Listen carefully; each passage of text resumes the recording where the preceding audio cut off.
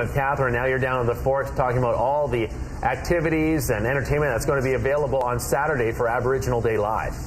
That's right. We've told you all about those activities, and chances are if you're down here, you're going to get pretty hungry. I wish we had smell-o-vision right now to give you guys a sense of some of the amazing smells coming from the Bannock Factory. I'm joined now by Anthony Faraci, and he's going to be showing us some of the burgers and sandwiches that you can get on Saturday at Aboriginal Day Live. Thanks for being here, Anthony. Thanks for having me. So what are you going to show us first? We have our Bannock burger, and then our sandwich called the Social, which is a fried garlic sausage sandwich. Awesome. So let's get started with the Bannock burger. For sure. Give us a sense of what's in that. So we have our homemade patties, pressed and made seasoned ourselves. So basically that goes onto our signature Bannock bun, topped with your choice of relish, mustard, ketchup, you name it, cheese, onions. So that's basically our Bannock burger, whatever you would like to have on top of that. And that's a big seller, I'd imagine. That is. Yeah. Well, new for this year. We just introduced it. Oh, yes. We did? Okay. Yeah. And the Social, tell me a little bit about Social. That. So we have fried garlic sausage, cheese and pickles, again on our signature Bannock bun.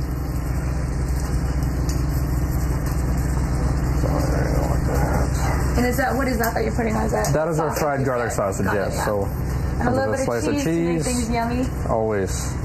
A few pickles. And that Bannock looks pretty fluffy and nice. It is. A little bit of mustard on there for you. Top her off. And there is our Social sandwich. Now I hear if you can't choose between the two, you have a third option. We have something called the Social burger. Okay. So basically take our Bannock burger and a Social sandwich, combine the two, so you got a burger topped with garlic sausage, cheese, and pickles on our Bannock bun.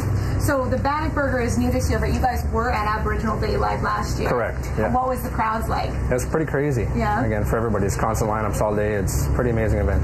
And what is kind of the flavor, the character of the food that you guys have here? Smells good, I'll tell you that much. Thank you. Bannock is, a traditional food.